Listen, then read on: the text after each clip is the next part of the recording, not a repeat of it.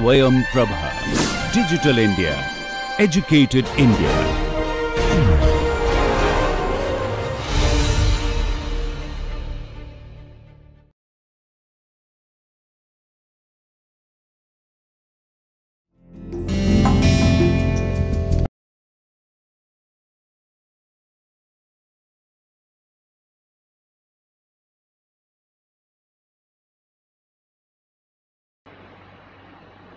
A very warm welcome to all of you in this course titled Development Processes and Social Movements, and today we are going to have the lecture number 17 of this course, which is titled as Women's Movements and LGBT Issue. So to begin with, I would like to tell you first of all how to contextualize the issue. So as you can see that it is the women's movement, so of course we will be talking about the issues related to women in general, and so we will have it in two contexts. One, the broader context, I will talk about the global scenario, but our major focus will be on India.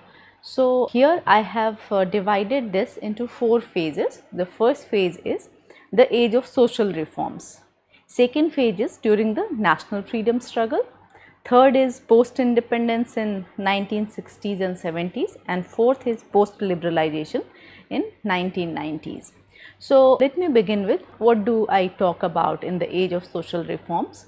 So during the social reforms, primarily we talk about the works done by Raja Ram Mohan Roy, how he fought against the Sati Pratha, then he also advocated for the widow remarriage. Then other than Raja Ram Mohan Roy, 2-3 names which are even more important are Jyotiba Phule and Savitri Bai Phule. They were husband and wife, and in the context of Maharashtra, they worked for the women's education in general, and especially the girl children's education. So we remember Jyotiba Phule and Savitri Bai Phule for their contribution for mass education, especially girls education, and they had established an organization called Satya Shodhak Samaj. Though we study about Satya Shodhak Samaj more into when we study about the caste reforms or say the reforms of Dalit, but here I have mentioned it about the social reforms. Along with these two, Jyotiba Phule and Savitri Bai Phule, even Pandita Ramabai, she played an important role, and she worked for the widows. She had established Sarda Sadan in Maharashtra. She also established Mukti Sadan.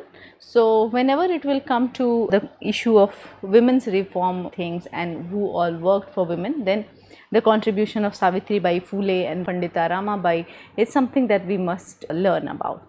So in all these social reforms, it was the women's question which was the central concern. Now coming to the second phase, that is during the national freedom struggle, it was the role played by Sarojini Naidu, Kamala Devi Chattopadhyay, Preeti Vadedar, etc., who played important role in Indian National Congress.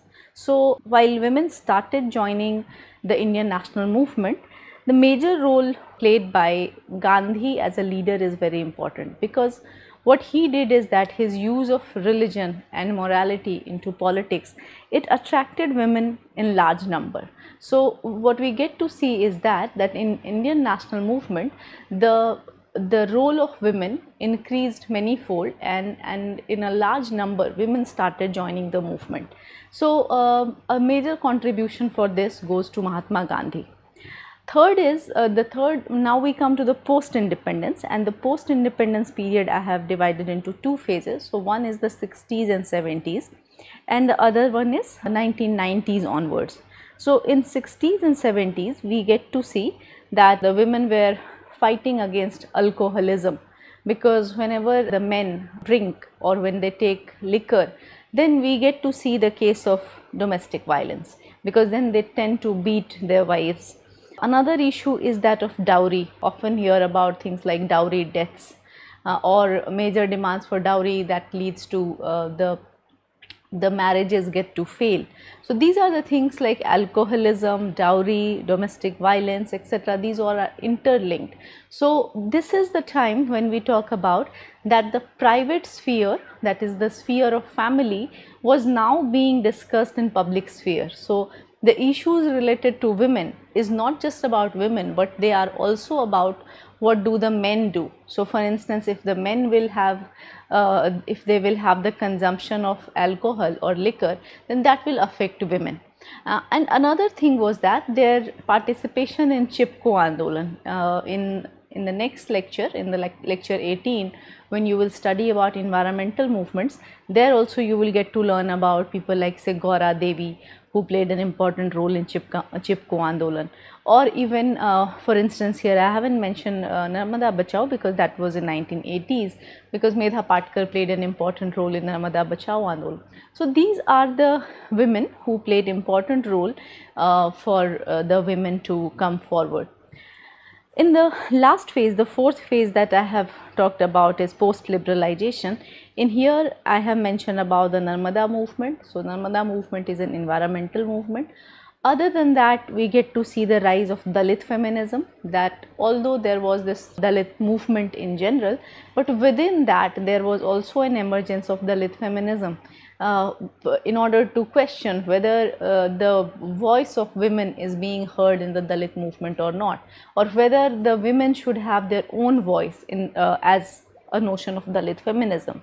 Then third thing I have mentioned is LGBT issue, and later on in the slides I will be telling you about LGBT, but let me quickly here mention the full form of LGBTQ, and some of you must have heard of lesbian, gays, bisexual, transgender and queer. So these category of based on the sex, that this identity politics has now taken a new shape, whether homosexuality is a sin, whether people should be allowed to marry or not, because these are the things which lead to a different notion of family, a different notion of say the idea of property, etc. So we will be learning about all these in our upcoming slides, and these were the four phases I wanted to tell you. So you can see that this is from 19th century to the ongoing debates. So now I have divided the things into century wise. For example, here the next slide that I come to is women's issues in 19th century. So in 19th century, what were the major challenges? The major challenges were things like Sati Pratha. Maybe some of you must have heard of Sati Pratha, that the women were forced to, like if the husband died, then on the pyre, even the woman will be forced to take up death. So it's not that they chose it, but it was forced upon them. So that was Sati Pratha. And the next was child marriage, that for instance at the age of 5 or 7 the girls or even boys. So when we say child marriage, then it was affecting both the boys as well as girls. Then the issue of widow remarriage, that the widows were not allowed to marry. And here it is interesting to know that the men were allowed to marry. If the wife will die, then a man can marry, but the same thing does not apply to the women. So widow remarriage was something which was considered quite as a taboo, and it was not allowed in the society. Similarly, there was no access to education. So women were not educated properly, and the girl children were not given adequate facility for education. So coming to Jyotiba and Savitri Bai Phule, they had a major contribution, as I mentioned it to you in the previous slide also, and the organization that they established is named Satya Shodhak Samaj, which was established in 1873. So maybe you should remember this year 1873, when Satya Shodhak Samaj, here I have missed to mention this organization, but you should know about this organization which played an important role. So Phule established this in 1873. So what was the major contribution? That it led to mass education for women and girls. Then Pandita Ramabai, I mentioned again in the previous slide, but she established 3 institutions. One was Arya Mahila Samaj, the first institution. Second was Sharda Sadan, and third I have not mentioned, but I am writing it here, which is Mukti Sadan. So Pandita Ramabai, in her lifetime, she did many things, and the major contribution was institution building, and there was something called Ramabai Circle. So she had visited England as well as America. So in those days it was not that easy to travel abroad, but that way Ramabai was fortunate that she had this opportunity to go to these two countries. Then by Ramabai circle she tried to raise money. So she was doing she raised money as a then she did the public sector works, for instance something for the widows as well as for the girl children to educate them. Then to the widows she was also giving them training in order to have them as self-sufficient beings. For instance, if they learned sewing or they learned things like say, stitching or making handicrafts, then those are the things which gave them employment. They were able to earn for themselves. So that was another contribution by Ramabai, that is to make them economically self-sufficient. Other than these two, the Phule husband and wife as well as Pandita Ramabai, it was M.G. Ranade's wife Ramabai Ranade who was close to Pandita Ramabai. She also played an important role in sensitizing women in Maharashtra, and she also advocated women's education and their rights. So these are the issues. So you can now see that in the public arena, now the women were more in number, and the issue of education was something which was being talked about, that they need to have education. And then second issue is employment. So how will you empower the women? So these two are the major issues, that if you will educate them and if you will give them a chance for employment. So this was the 19th century. Now we come to the first half of 20th century. Why have I called it first half of 20th century? Because India was not independent until 1947. So here we have focused more upon the pre-independence days, as in what were the problems faced by women or what were the women's issues at that time. So first of all, there was this nationalist question. So what is nationalist question? That is the making of India as a nation. So what will be the role of women? So that was the issue, that in the freedom struggle, what is the role that the women will have?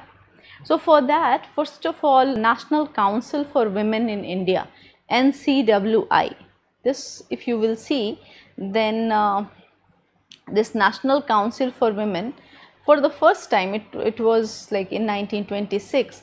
So it is the mid 1920s, and it was being realized that we need to have a special attention on women's issues.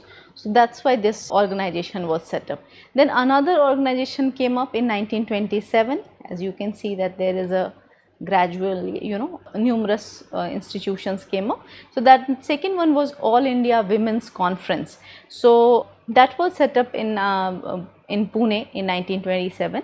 So in this All India Women's Conference, this issue of women's was debated and discussed, that what could be the ways to have the betterment of their lives. Then it was in 1929 that the Sarda Act was passed. This Sarda Act is very important because there the age of marriage was raised. For instance, earlier it was the girls of just 8 to 10 years who were married, or say even very early at the age of even 6 or 7 they were married. So now it was fixed 14 for girls and 18 for boys. And you must be knowing that for now it is 18 years for girls and 21 years for boys. So there was this kind of gradual increase in this age. So for that time, that is for 1929, even the age of 14 years for girls was something which many girls were married at the age of 10 itself, or even below 10. So in that sense we should learn about Sarda Act, or we should remember that it was Sarda Act which raised the years, the age. Then from 1917 to 1942, during this period of say around 25 years, the issue of women's representation was being debated, as in whether women should also have right to vote.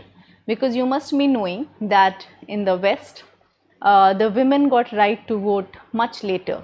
For instance, ever since Britain started having elections, it is not that the women were allowed to have right to vote. Women got right to vote much later, even in countries like New Zealand and Australia. So it was only in the 1920s that many countries worldwide the women got their right to vote. So now when such things were happening in other countries, then it was debated whether in India they should also have representation rights or not. So it was in 1930s that along with representation or political representation, now the issue of inheritance, whether the girl child should also have property, for instance whatever property that the father or forefathers have, what amount of money will be given to the girl child. So, and how will it be affected by the marriage? For example, you must be aware that the dowry is considered as the share of girl child, because at the time of marriage the father gives certain amount of their wealth to the girl children. So now it was being said that whether dowry should be seen as a way of inheritance or not. Then second issue was about the reforms in personal laws, because different religions, for example especially Islam, has this different notion of personal laws, issues related to talaq or issues related to in the old age what kind of rights will the women have. So to resolve these things, here we find that there is this route of Uniform Civil Code, UCC. So if we will have uniform civil code, then for all the women, be it Hindu women or Muslim women or Christian women, there should be similar rule. For instance, what will be the amount of money that they will get as their family, as their property. So things related to property, things related to marriage and other things. So if we consider women as one category, then that will be the major thing behind Uniform Civil Code. But there is no unanimity on Uniform Civil Code, and that's why so far we haven't had a Uniform Civil Code. Then this last point that I have mentioned is recognition of equality for women. So we had this right to vote in our Indian Constitution, and that is something which is a major achievement, you can say, because ever since India became an independent country, we have this right to vote for women, which was not the case in countries like say UK, US, New Zealand or Australia. So that way India as a country is considered progressive when it comes to its role vis-a-vis women. So women got the right to vote since beginning itself.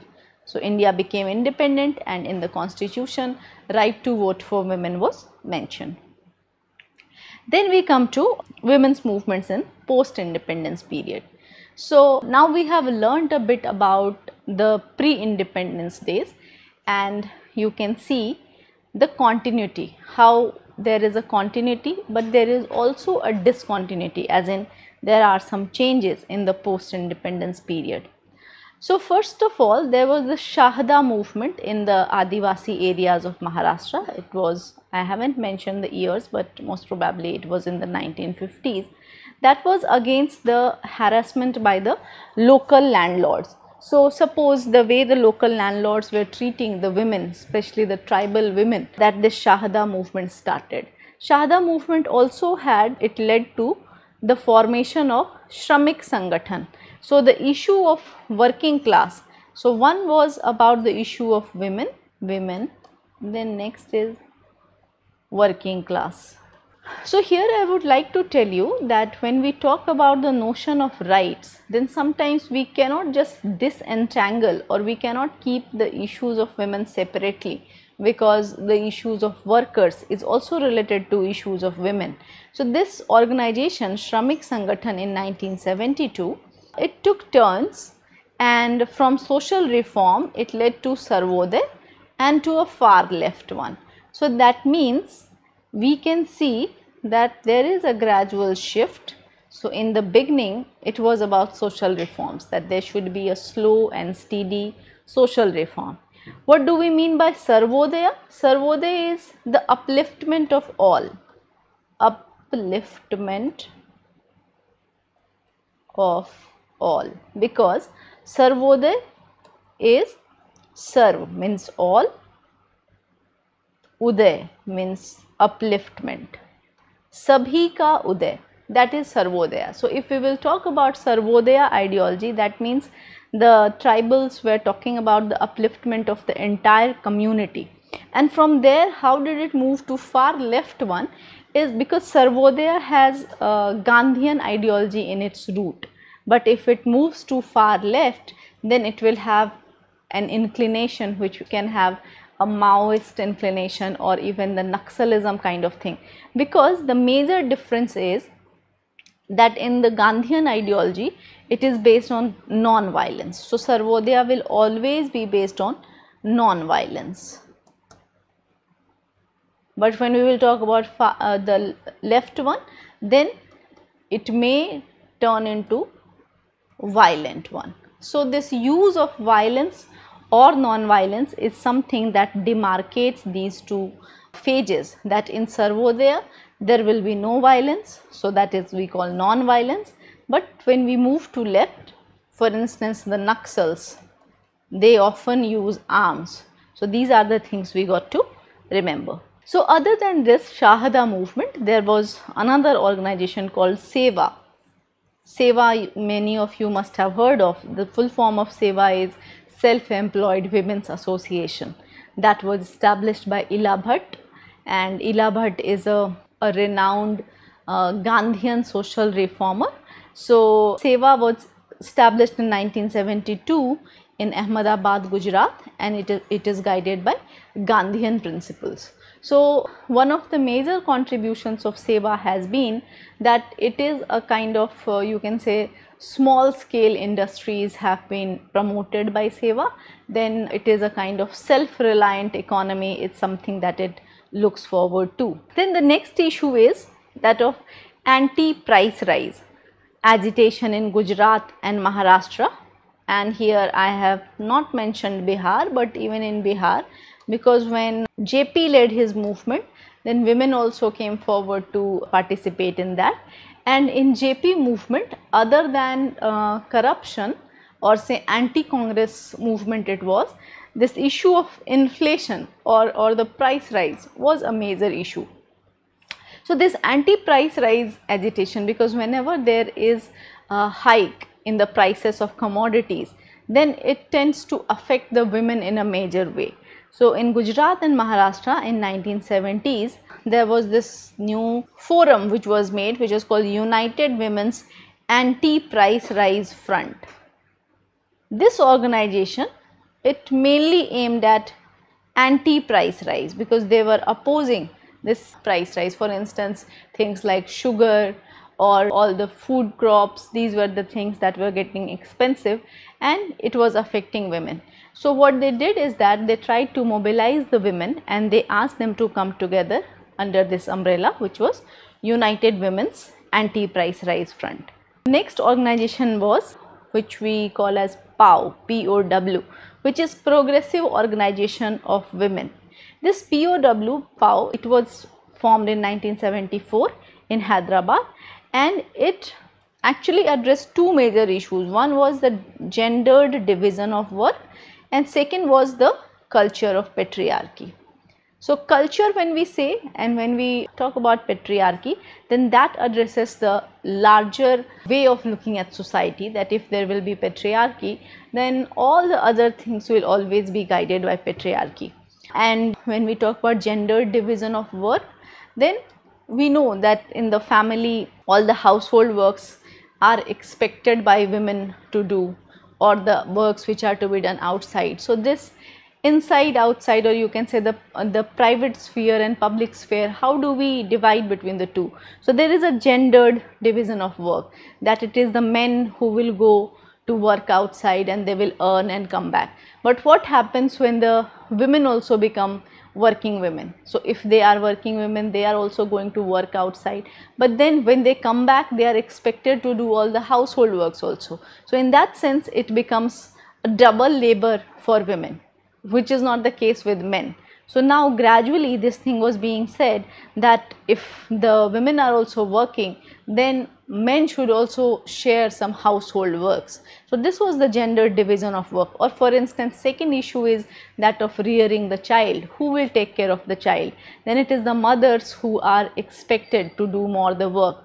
So that is another issue, that how these are the responsibilities which are to be shared by men and women. So this is the shift that you can see, that from price rise, to making women self-sufficient, to gender division of work. These were the issues now being talked about. So while in the 19th century, or say in the pre-independence days, it was the issue of representation, it was the issue of child marriage or sati pratha. Now you can see there is a shift in the issues, and now that women are already in the forefront, or if the women are already into the public places, if they are working, then the debate was also changing a bit. Now coming to the next issue, which I have talked about, galvanization of women's groups. Why have I called it galvanization of women's groups? Is because there were different kinds of issues which were being talked about women. Some issues were related to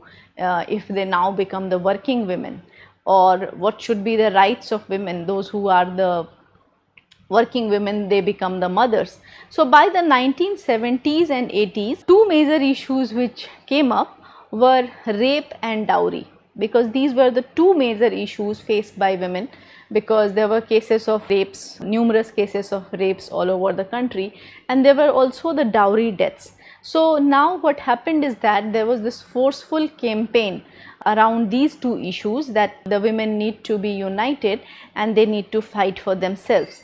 So they in a way devised their ways of resistance, how to resist. So there were public campaigns, there were protest marches, there were street plays, there were posters which were displayed. So these were the ways to raise consciousness. Now when I mention this word consciousness, then the consciousness of not just the women but also the men, because if the men will not know that these are the problems, then just women knowing those problems will not help. So suppose if there are problems related to dowry, or if there is an issue like domestic violence, so only if the men will understand, then they can stop doing something like domestic violence, or they will stop having the consumption of liquor. So street plays were another very important way of sensitizing the people, that through street plays they were giving the messages, or the children themselves learning about the issues related to women. Now regarding dowry, what happened is that the laws related to dowry, they came under the criminal laws, and like other criminal laws, they are bound to be limited in its effectiveness. So in case of dowry, we don't see much success, and again for dowry a more important role will be played only if the people understand that something like dowry is not good for society. Let me just explain it to you, how does dowry function. Ever since the birth of a girl child, we start saving the money in order to give them as a dowry. But instead of saving that money as a dowry, if we give them a chance to study, then they can also become working women. So how will this function? Because when you give another chance to your son or the boy child, because for them becoming earning is a must, but for a girl it is like if she works then fine, if she doesn't work, getting a husband who will earn well is the logic behind dowry. And another logic is that the father gives a certain amount of share of his property to the girl child. So how was this functioning? So other than these protest marches, public campaigns, etc., there was this need to have public legal education, that people should have this legal awareness. What are the rights that the women have, or even say community action and sensitization campaigns. So about the dowry and rape kind of thing, these are the things which are likely to help much more.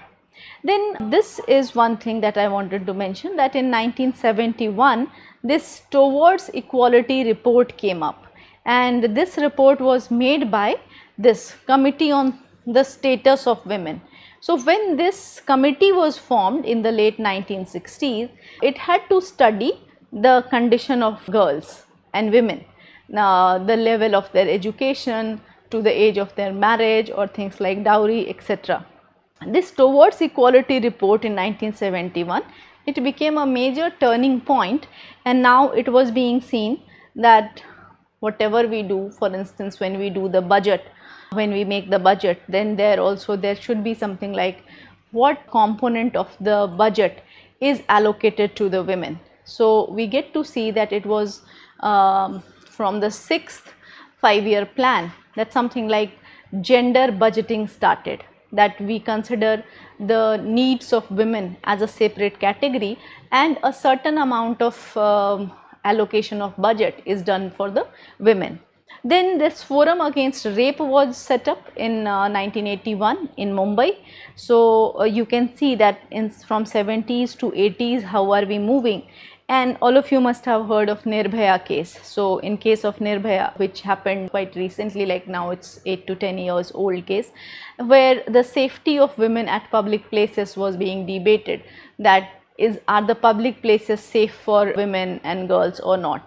So now what has happened is that from education to employment, now we talk about safety. So these are, you can see that there is a shift in the issues around women. So these were the issues that I wanted to talk about in this slide regarding women's groups. Now next slide I have mentioned as important cases, issues and instances. So let me again quickly go back to 80s and 90s. There was a case of Sati which took place in 1987 in Rajasthan. So by that time Sati was not something which we were hearing quite often, but it happened as one instance in Rajasthan, and that led to a lot of debate whether it is a good thing or bad thing, because there was this support to this case within the Rajput community, because it was considered as an example of self-sacrifice. What if a woman wants to die? When the husband has died, then woman also decides to die. So whether that woman should be allowed to die or not. Now here there was this issue of revival of a tradition, because whether the community is forcing the woman to go for death, or the woman is just she's having a self-considered notion that she wants to die. Because for instance, if she loves her husband so much that if the husband is no more, then that woman, the widow, would not like to live. So this, what happened is that the entire community got divided into two groups, because now it was being said that there is this group of traditional Hindu women versus alienated, westernized, feminist women. Because it was said that those who are the Western, they will say that no, there should be nothing like tradition. So whether we look at Sati Pratha as something as a revival of tradition, that was another issue. But then as Sati Pratha was banned, so again we cannot start, it cannot become again a new practice in the modern age. Then second issue was that of issues of culture and tradition, as well as communities and representation. So representation was another issue, that in the modern setup how women will be representing themselves. So whether that should be guided by the tradition or it should be guided by modernity. Now if we talk about healthcare and other issues related to say malnutrition, then mostly we get to see that the women, they give primacy to the male counterpart in the family. Like if there is good food, then what amount of food will go to the males, or say even the burden of work. For example, when the women work tirelessly at home, then that work is not counted. We do not consider, like, of course there is no, like, they are not paid for that, and there is no recognition also. It is often said that what do? They hardly do anything. So this burden of work in public and private sphere, for instance things like collecting water to fodder and fuel, are not recognized as work. So this also became another issue, because then what happens is that the women are likely to fall sick if they will not eat well, if they will not get enough time to take rest. Then these are the things which lead to their health issues. Then another issue is that of female feticide, that before the birth of girl children, there is this female feticide, that people want to have just son, not daughters. So that leads to another problem, and when they are born and they are married, then sometimes they have to go through domestic violence, or they have to go through dowry deaths. So you will see how the society is, in a way, there is this kind of gender unjust society. So the women are likely to suffer more vis-a-vis men. So this issue for equal pay for equal work, So what happens is that if you will go and see the things at construction site, then those who employ the laborers, they prefer to have the male laborers, because they say that the male labor will carry say 8 to 10 bricks, but if the woman will take, she will be able to take only 4 to 6 bricks. So why should we pay the women also equal as men? So they would certainly prefer the men more. So what happened is that this equal pay for equal work, that at a workplace, sometimes if the women are working, then if the children are home, sometimes they may ask for that the working hours should be little lesser, or if the child is not well, then the woman has to go home early. So these were some of the issues, that how to consider this equal pay for equal work. Then another issue was that of maternity leave, because when a mother, when a woman becomes mother, in that process she needs to have a certain amount of leave, so that she goes through this process of giving birth to a child or to take care of the child. So maternity leave was another issue. Other than that, there was this issue of right to abortion. For instance, if a woman doesn't want to carry a child, so whether the woman should be allowed for abortion or not.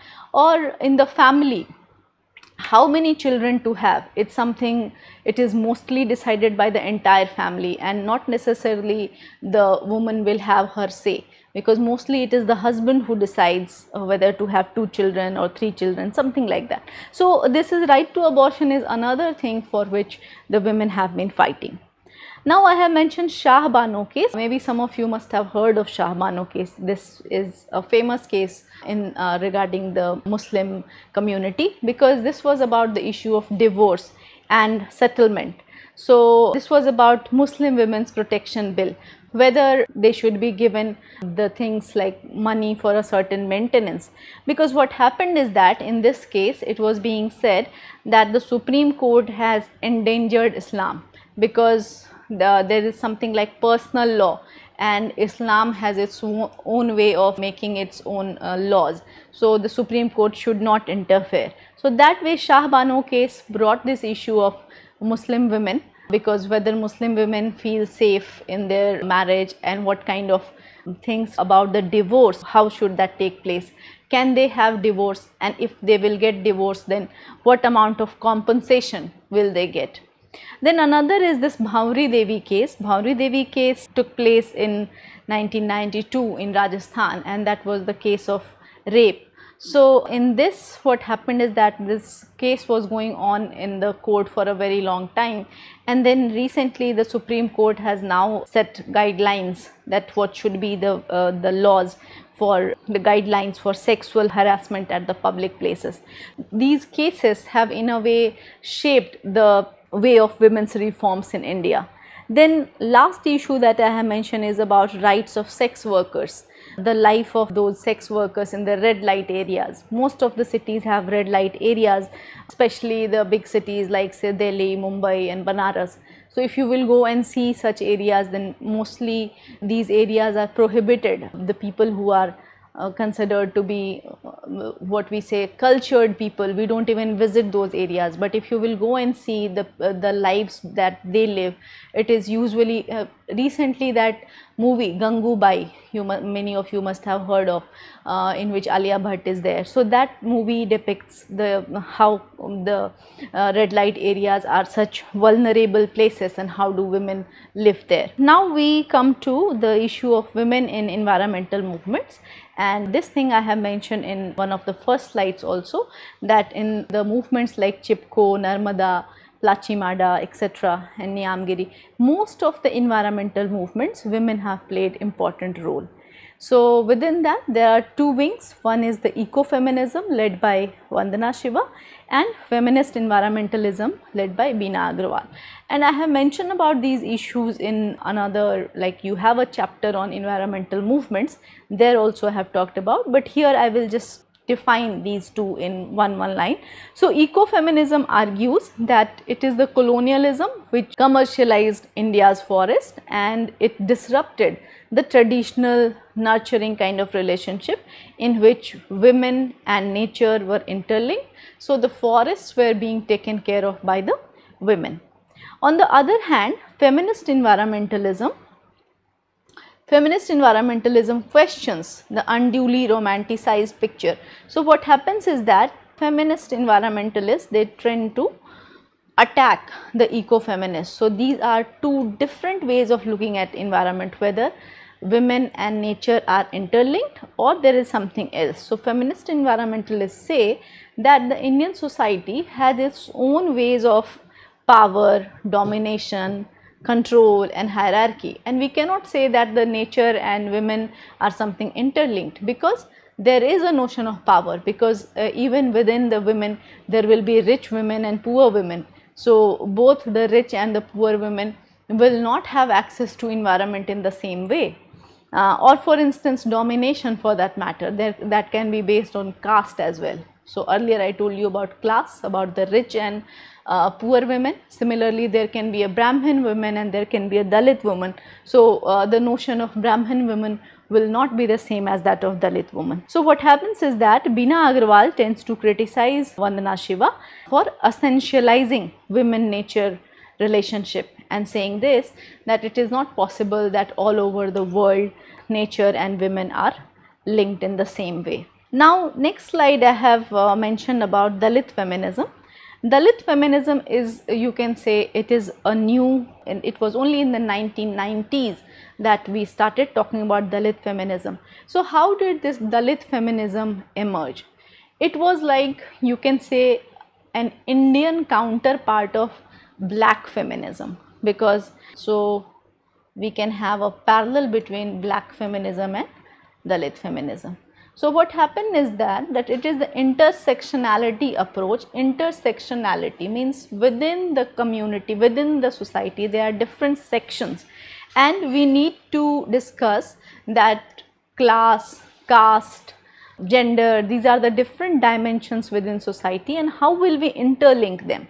So what happened is that it was being said that the black women in USA, they face the problems, and as the white women are, then the black women face a different kind of problem. So similarly, it was being talked that even in India, the Dalit women face different kind of problem, and especially the writings of Sharmila Rege, because she has written about this issue of caste and gender.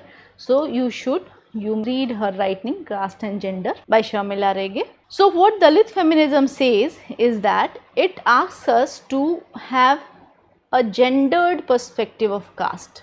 It says that just saying that the Brahmin, Dalit, etc. is not enough. We have to consider the gender issue as well.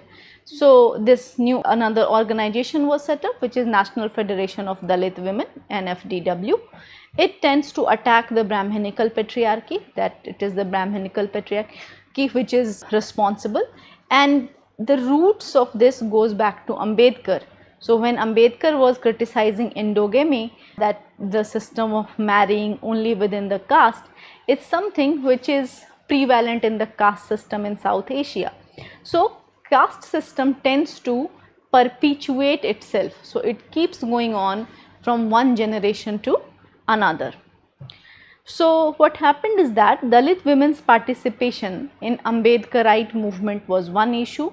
Then there was this rise of Dalit Bahujan perspective, and you must heard of Mayawati's Bahujan Samajwadi Party. So there within the political party, if a woman leader, because Mayawati was being seen as a Dalit woman leader, so that led to empowerment of Dalit women. So that was another issue which in a way empowered this notion of Dalit feminism. So here in the last point I have mentioned that there are autobiographies, the women writing their own experiences, that being a Dalit woman, how the life has been difficult for them, or the things like say debates and discussions about the issue of Dalits. So caste and gender, here what I have written here is also the last point that I have mentioned. So interlinkages between caste and gender. So how do we get to know is about through debates, discussions, rise in literature. So these are the things we need to keep in mind when we talk about Dalit feminism. Now we come to the LGBT issue. So what is LGBT issue? As I already told you, the full form is lesbian, gays, bisexual, transgender and queer, because this is the issue regarding identity issue. And it was in 1980s that this global kind of an understanding started happening that we need to discuss this issue of homosexuality, because our earlier notion of male and female as the only two categories was something now being questioned, because not everyone fits into the category of men and women.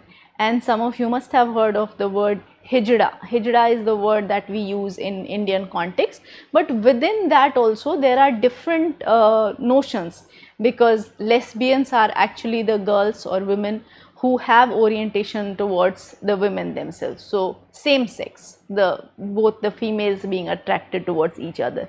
Similarly, gays, if both are male, if both of them are men and attracted towards each other, so they are called the gays. So before this term LGBT came up, then we used to call them the gay community, but now it is called the LGBT community or LGBTQ. So why did this issue become important is that we call it third gender rights, that there is something called third gender other than just the men and women whom we call the first and second. So there is a third gender. So all these are clubbed in one category, which is third gender rights. So what are they fighting for? They are fighting for equity, justice and unity. If they are also human beings, then it is the issue of human rights for them.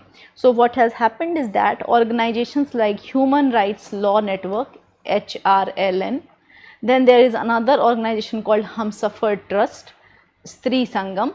These are the organizations which have worked for this LGBT issue, and they have been fighting for making this homosexuality as something which is not a crime.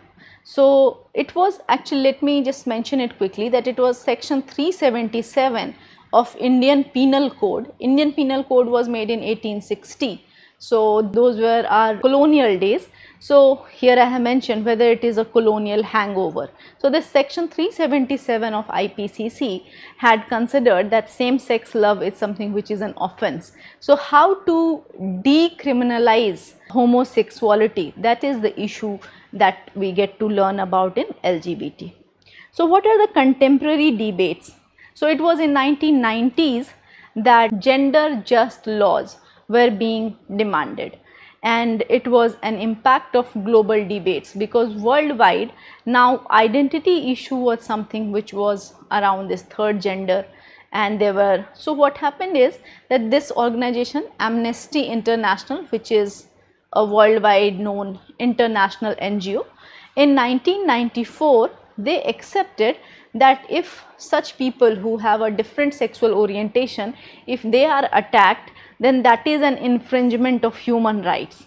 So their problems were for the first time recognized under this human rights issue, and since then the debate started that what kinds of exclusions do they face. So it was said that they face exclusions of different kinds, especially 4 types of exclusion. They face social exclusion, they face economic one, cultural exclusion, as well as political exclusion.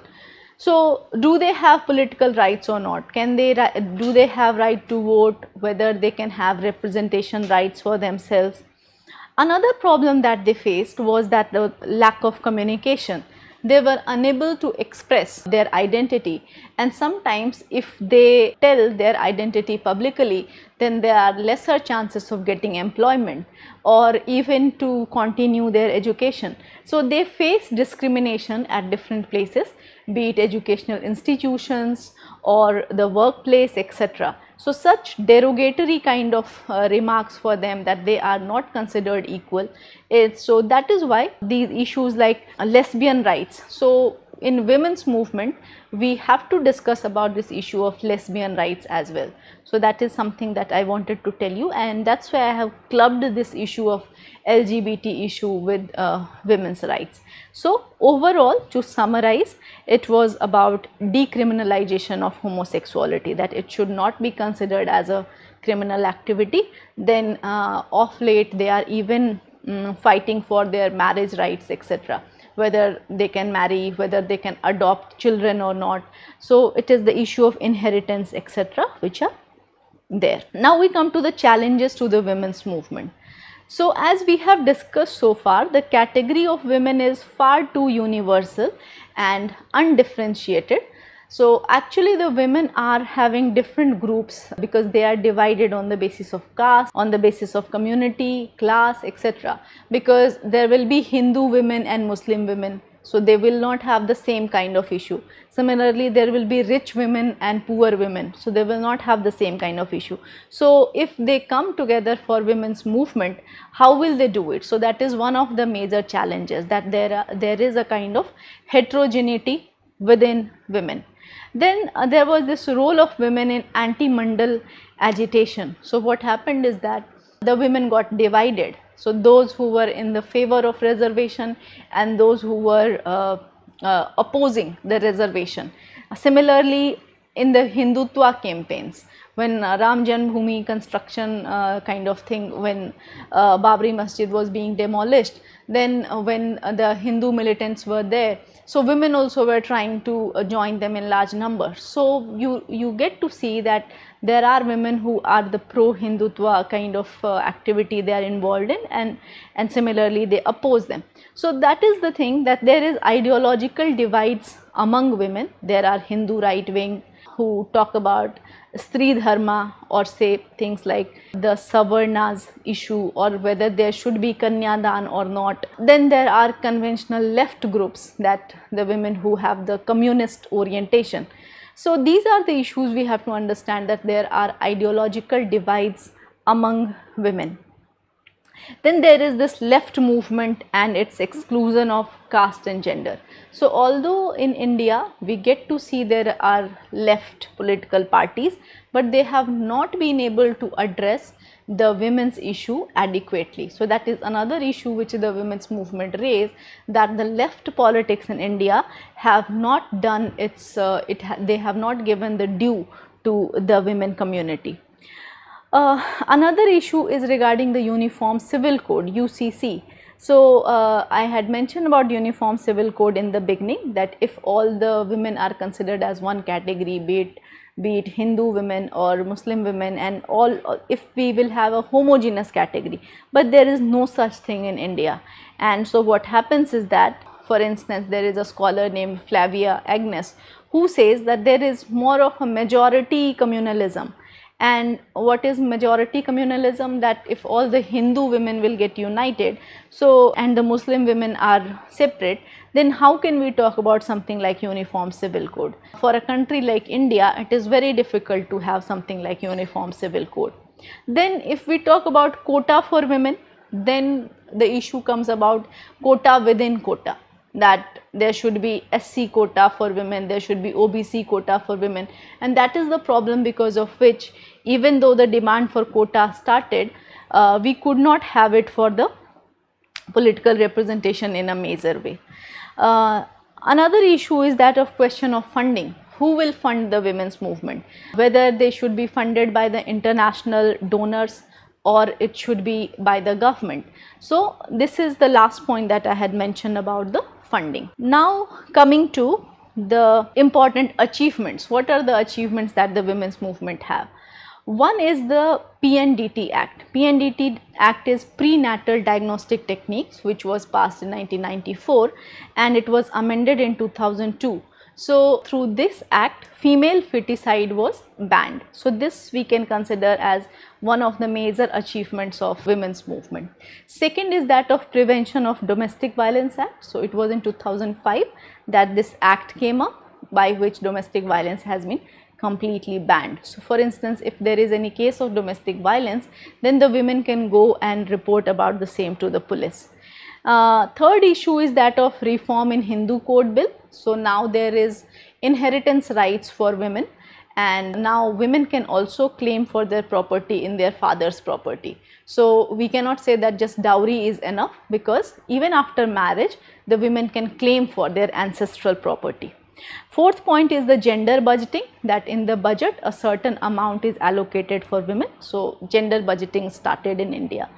And last point I have mentioned is the reservation of 1/3 seats for women in Panchayati Raj institutions. So this amendment, 73rd amendment in 1992, it has given 1/3 seats to women, but we don't get to see such thing for the state assemblies and the parliament. Now what is the way ahead? So now in way ahead, from education to employment to representation to property rights. So this is how I have tried to show you the movement that has taken place, that once the women got educated, then they started moving to employment, to their representation, and now property rights. So that is how they are progressing. Regarding solidarities, they should have is one, it should start at the level of family to workplace to regional to national to global. Then only the women's movement can be a success. So what are the issues? The issues are safety at workplace, menstrual hygiene, affordable crèches, because if the women will be working, they will need a support system, that the child care should be taken place at the workplace. It should be such that the children could be taken care of. Next point is that of role of civil society, NGOs, and the political parties, because in most of the cases the political parties are not ready to give their tickets to women, and at the max also if they get, then sometimes they have to be either they are the wife of some political leader or they are the daughter of some political leader. It's not that some independent women will get. So there also the political parties have to change their attitude. Next point I have mentioned is everydayness of patriarchy, that there is this little like everyday notion of patriarchy, the way patriarchy functions, because what kind of profession they will go for, or till what time they can be outside their family. So in a way women are regulated their everydayness. So these 2 points, standpoint theory and difference feminism, it's something that right now it is not possible to go into details. Maybe you can read about these two, because I would quickly like to say a few words on conclusion. The first thing is that there are waves of feminism. There is something like global feminism and Indian feminism. There is time frame, issues, etc. So there have been three waves of feminism. Maybe some of you must have heard of. Then from social reforms to Nirbhaya case, in this span of almost 200 years, India has come a long way in terms of women's movement. But at the same time, there are also limitations of women's movement, which I just told you in the previous slide, that what are the challenges that they face. So now what has happened is that we have moved towards transversal politics. What is transversal is that when we will have the whole world as one kind of, you can say, a cosmic kind of a thing. So that has to be an alternative from that of universalistic kind of politics. We need to have equality and we cannot just negate it. So that is something we need to remember. So it will have the issues like mobility, whether they can move in the public sphere or not, their sexual expressions to their way of dressing. So these are some of the issues that the women's movement have a long way to go when it comes to their safety at the public places, to their maternity rights, etc. So these were the things I wanted to tell you, and here I have mentioned some of the references which you can read some of them. Anupama Rao's article, this sexual politics of caste, violence and ritual archaic.